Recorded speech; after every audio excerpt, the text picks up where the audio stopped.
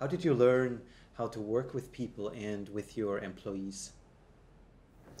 I would say collaborating with other people is something both Manuel and myself were familiar with during our work at ETH Zurich, as well as our studies.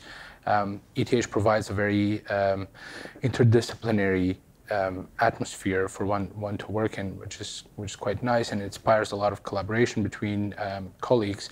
And we try to implement the same kind of spirit in the company. Leadership, on the other hand, is of course an ongoing topic and something we continuously try to learn and make as few mistakes as possible.